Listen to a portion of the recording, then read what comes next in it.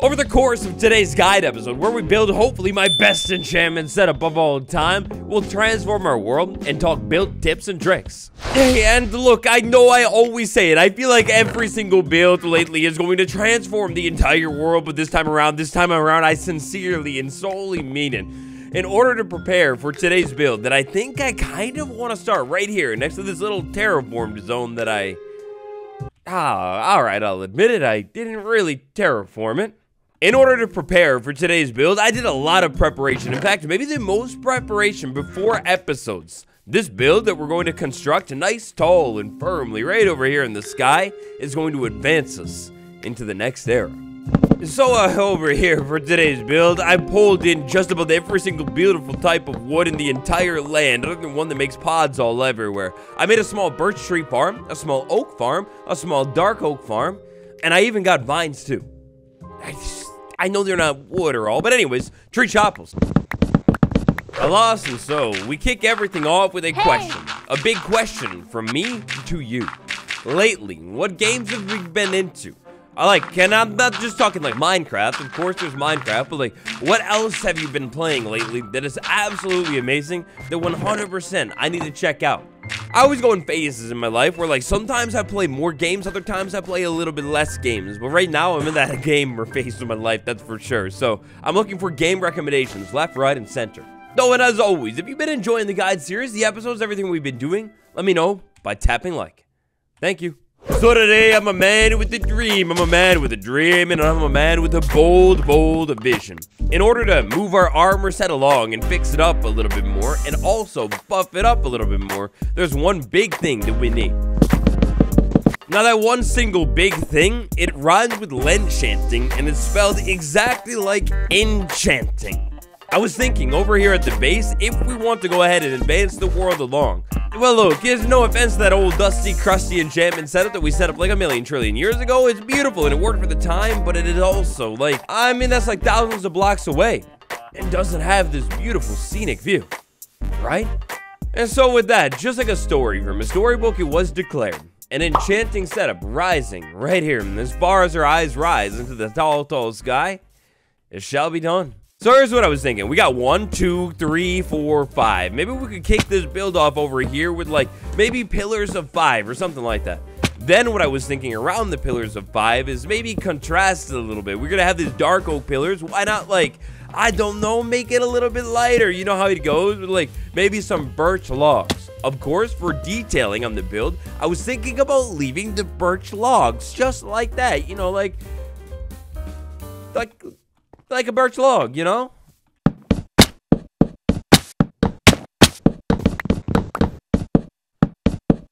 A little bit of building later, and I don't like to brag too much to you guys, but I think so far I'm absolutely cooking. This build is looking so remarkable.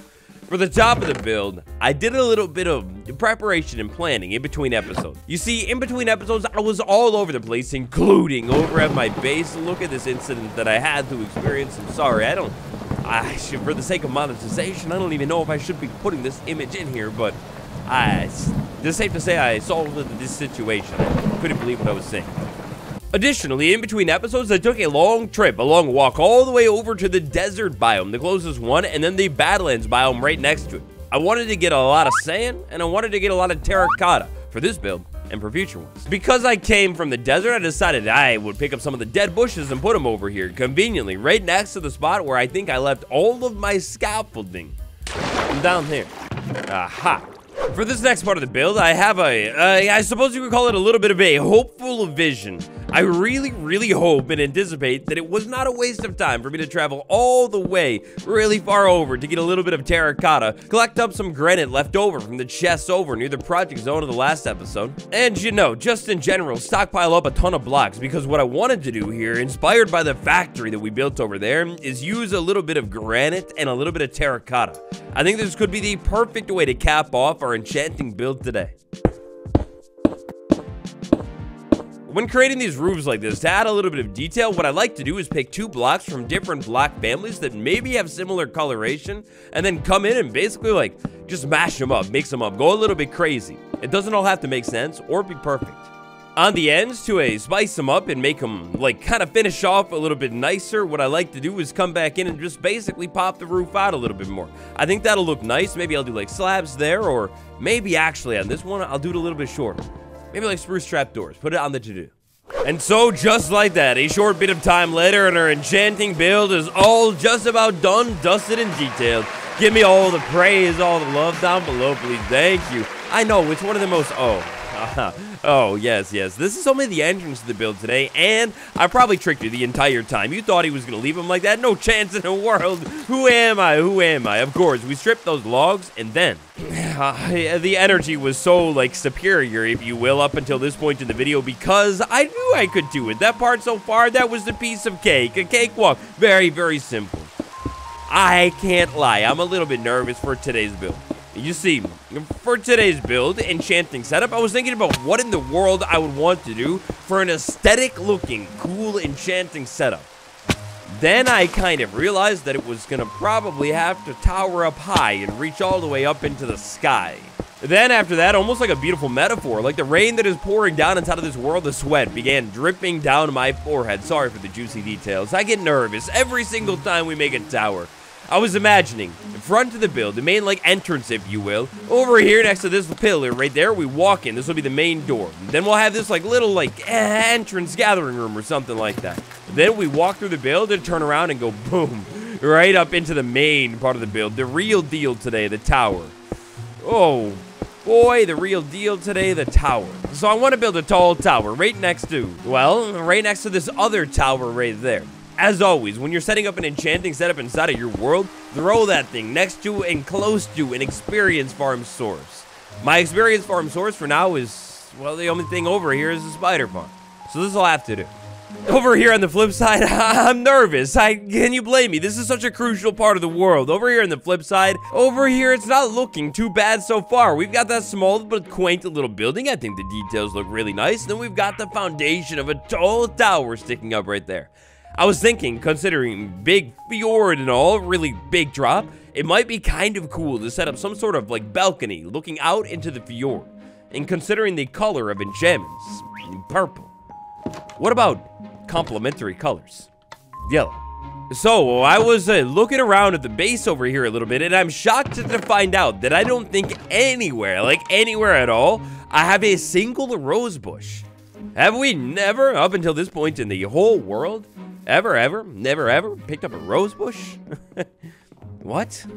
So, of course, at some point, I'm going to need to come back in and switch up some of the cobblestone with a little bit of mossy cobblestone. 100%, it's on the to-do list. I got it. Don't worry about it. I'll do it a little bit later.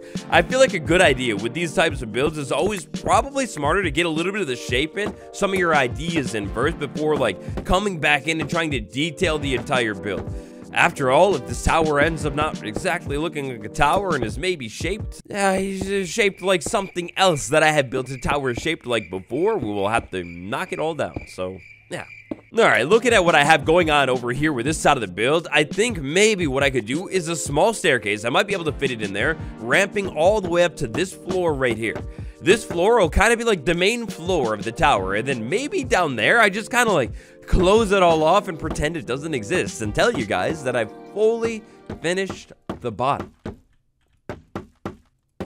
So guys, I've done it. This might actually be a little bit hard for you to believe too, but I've actually, a little bit of building later, fully finished the bottom area. Down below this floor right there, there's a fully detailed decorative rooms with, like, you know, things like barrels and other cool decorationally related things. Down inside of that room, it went pretty hard. It's really cool. I didn't really put a door to it though, so just remind me to show you it later or something.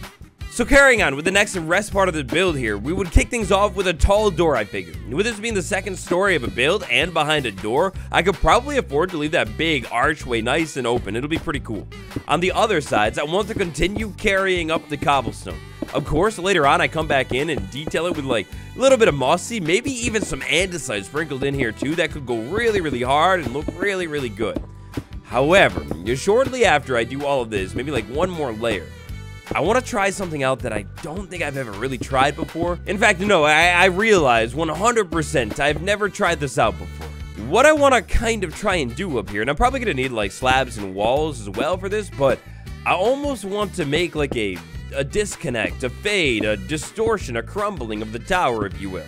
Basically, what I want to kind of do is have this tower go up and like be jagged and in random shapes and formations, everything like that. And then basically, it crumbles away. And on the inside, you can see something way more cool and way more colorful. Kind of like that little subtle detail we did on the clock tower, you know? So this part of the build, it may be a test of patience, a practice of willpower, if you will. I'm not too sure how I'm going to actually execute it, but, you know, kind of something like that, but definitely some walls in there too. Alrighty, so I'm a little bit nervous for this, but I figured enchanting, it's magical, and magic is always purple, of course. When we were branch mining, just one episode ago now, we found a ton of gravel. I think I left it all down here inside of one of these chests. Yeah, it was one of these chests. We got so much gravel. Oh, it's changing. It's changing already. My poor evil tower. I'm not going to be able to see it from here.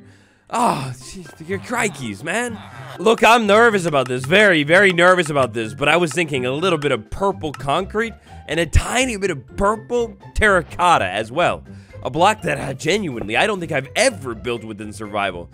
That's one beautiful color. Up here in the tower to contain it all in so I can dump water as I please, fences. Then I guess we started off with like a little bit of solid concrete. I know for sure I want to do like the normal concrete as well. I love building with this stuff. Like the texture is sometimes a little bit easier to work with when it's... Oh, whoops. There's no more delay, so I don't know if I should be doing this first or if I should be doing the other stuff first, where I like figure out the walls. But what I want to try and do here is pop the tower in a little bit. I want to pop the tower in and I want to make it a little bit randomized. I want to come in with all shades of different purple and start to wrap it around this thing. You're slowly climbing higher and higher and higher. You know, how towers do.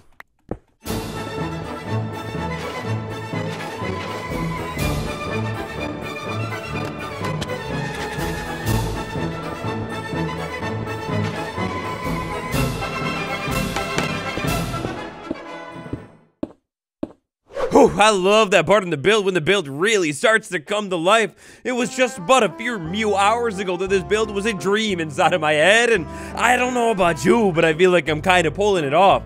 Down on the ground and near this thing on the hill, I'm trying to grow some gigantic oak trees, and I was actually thinking about maybe importing some cherry trees from across the valley as well. For the longest time, that whole side of the base has kind of felt like almost not even part of the base or something completely separate, so maybe like cherry trees will help it feel all the same.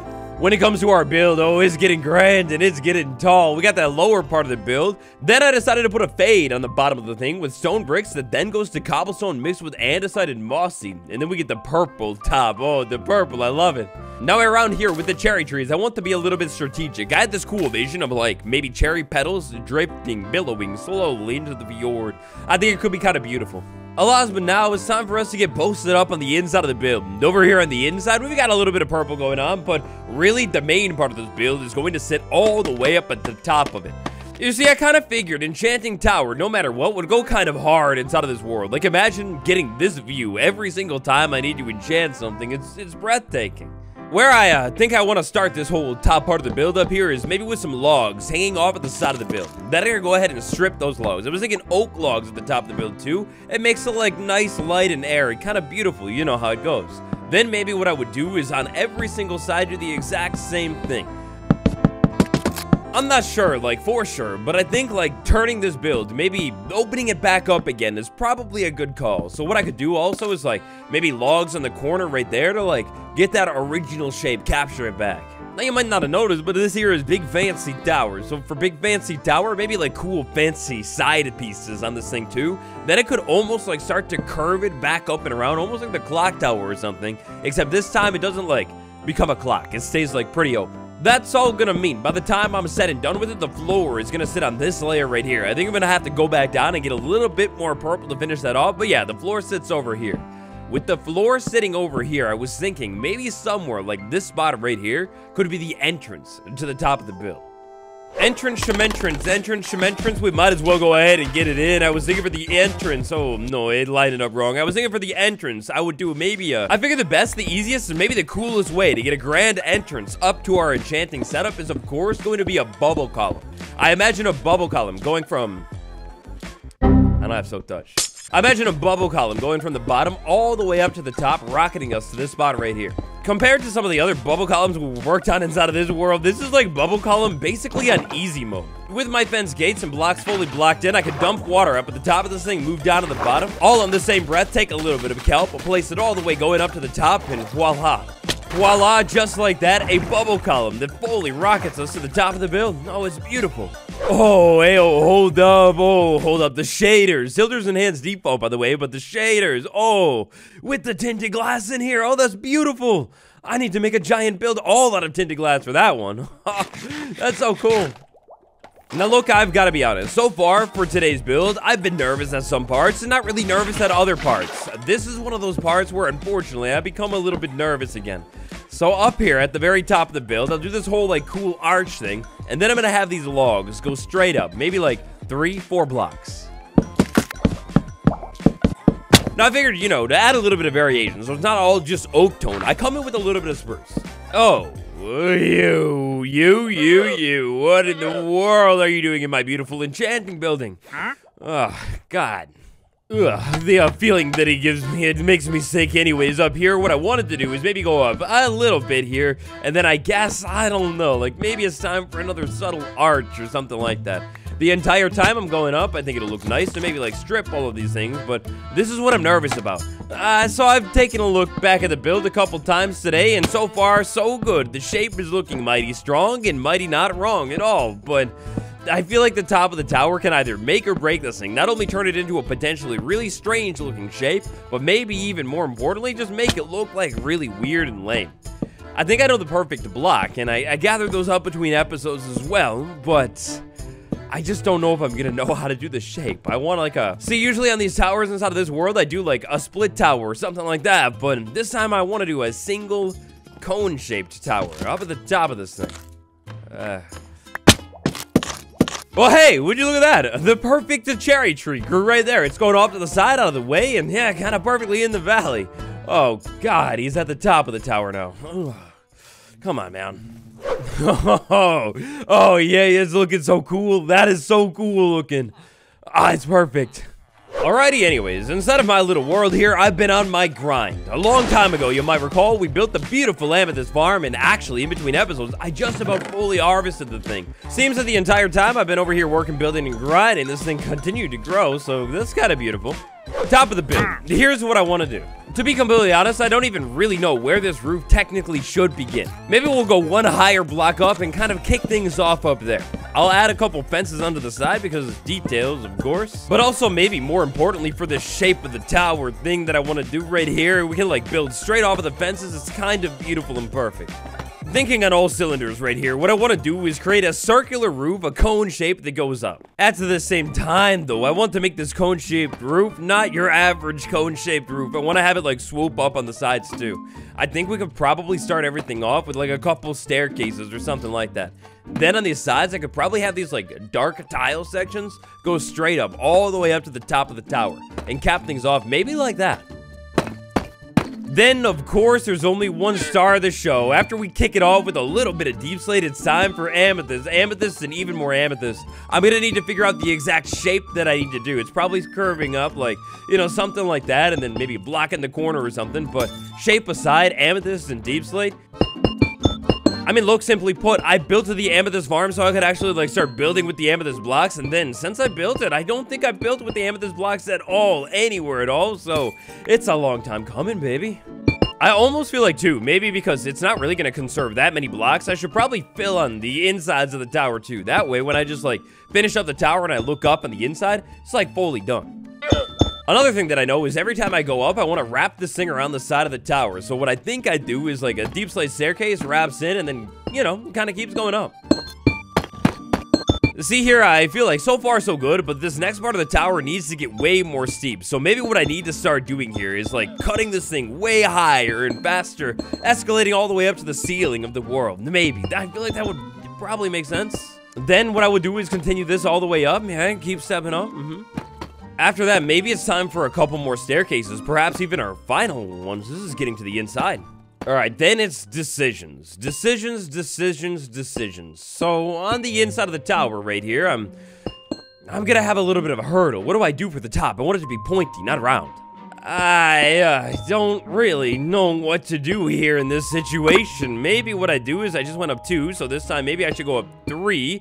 So that'll get me all the way up to here, really, really high up. Then maybe I need to, like, cap it all off with, like, one more final really tall spike. Maybe what I should do is, like, I don't know, do I do, like, 4? Or do I even do, like, 5? Make it really, really steep. Ooh, I feel like 5. I feel like 5 is maybe the answer. That makes this tower really, really tall, really, really steep, and also coincidentally something I can't really get off of, can I? I'm not gonna land that jump, am I? Oh, I land the jump easy. And so just like that, I mean, no clue how it looks. But the top of the tower might be finished. At this point, realistically, there's only one thing we can do. And take a nap, and take a step back. Alright, so up close, looking at the tower, I mean, it looks like a tower. It looks fine from up close. It's very cool looking. The real challenge is, once we get a little bit farther away, say on the other side of the fjord. What in the world, though? Oh, spoilers. Oh, spoilers. I think it's gonna look beautiful. I think I maybe kind of messed up the shape a little bit on the top of it. It's slightly more rounded than I was dreaming of initially, but boom. Oh, it's beautiful. No, it's so beautiful looking. I think that's the shape of the tower. That's the top of it. It looks a little thin. Maybe I could thicken it up with some details. Like, maybe what I could do is come back in here and throw some chains and maybe even more fences on the top of the build. But, oh, baby. Oh, I think I did it. Crikey. So, Jiminy Crickets. Cherry trees and, oh, that's beautiful. It's beautiful. At this point in the build, before we finish everything up with the enchanting setup supreme, I think there's one final thing we need to do. Details, details, and a little bit more details, baby.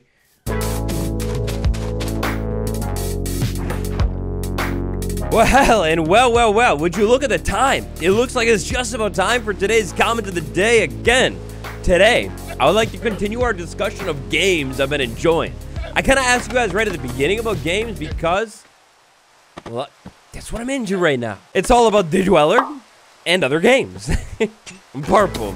So lately, I don't know what it is, but I'm in that nostalgic feel. I guess it kind of happens every time of the year. It doesn't it? But I feel like I always end up talking about it this time of the year, actually. Right now, as in current, I briefly touched on it in the other episode of Pajama Sam. I finished the game and it was beautiful. It was a true homecoming experience, I guess you could say, for me. It was like so nostalgic, and then I started playing this other old game. I don't know if you guys know about it, but it's called Spy Fox. These are all like old point-and-click adventure games, which is like, I don't know, something in me still to this very day. I love that style of game where you gotta like look around and find things. Like, that's the kind of like horror subgenre that I like puzzle horror games. Click around, search around the room, find something, you take it to the other room, you know, and then like unleash the demon. You know how it goes. And this other old game that I was recently playing is called Spy Fox. It's like a similar premise, except this time, instead of that like dark noir vibe or whatever you want to call it, it's like almost like a James Bond ripoff thing. Which, fun fact, I've never seen any of the James Bond movies. I don't really like action stuff. Not gonna lie though, out of like complete sheer lack of being able to concentrate on one thing at a single time, I got bored of Spy Fox and actually switched it over to a different throwback for me. Pokemon Shining Pearl or Shimmering Pearl. I don't know what they called it. I don't know, something. It doesn't really like have a good flow to it, I think. Whatever they call that game, I started to replay that game, or actually like play it really for like the first time. You see, when I was younger, my brother had Pokemon Pearl. I had Pokemon Diamond, all the way Diamond Gang. Rewinding here a little bit, actually, right before that, I played this game, and I played this other game, and it's like, I almost don't even want to say the name of it because I don't think it was that good of a game. I mean, it had good jump scares, really kind of like scary for sure, but like, I just get so frustrated when the game has like a mandatory chase run scene where it's like very overly difficult, and it's like, I just can't beat it. I can't run fast enough to get away from this ghost demon thing. But anyways, I played this game called Silver Chains as well, which was fine, but I get tired of playing horror games, and it's like, I finished them in like 2 days or whatever, so back to Pokemon it is, I guess.